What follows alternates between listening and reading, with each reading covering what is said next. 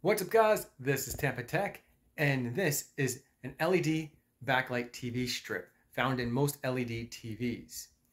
This is the most common thing that goes bad in an LED TV. I'm going to show you how to check it and replace these LEDs on the LED strip. Let's go ahead and put the red positive probe on the positive test pad and the black negative on the negative. It looks like these two right here are not working under a light load. These first two, but the rest are working. So this circuit is working, but not 100%. These two LEDs right here have to be replaced. And it looks like these eventually turn on under a heavy load.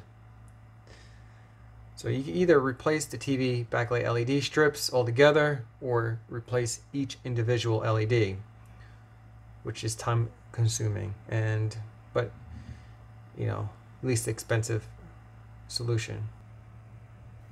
So right here I'm using flux. It helps removing parts from a circuit board and also helps bonding parts to a circuit board.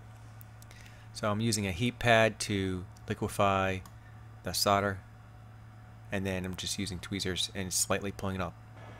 I'm also using a heat gun to speed things up because I'm impatient. And you don't want to rip it off because you could tear off the heat pads. And then I'm using a desoldering tool to remove the excess solder.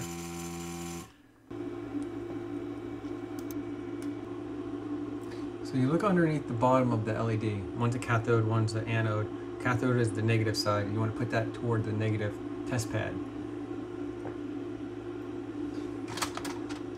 Alright. After you clean off the pads, and then you want to put some flux on there. That helps bond the solder to the LED. Right here I'm using tin lead rosin core solder wire. I'm slightly coating both sides of the pads, and make sure you don't bridge the pads together, obviously.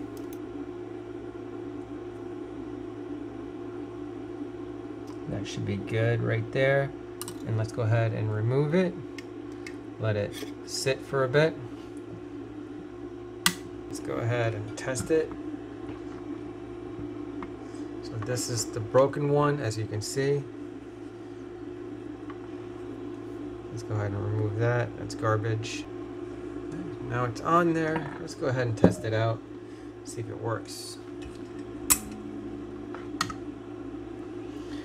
And with the diffuser, you just basically glue that on using super glue. That's not a big deal. But here it is, the moment of truth.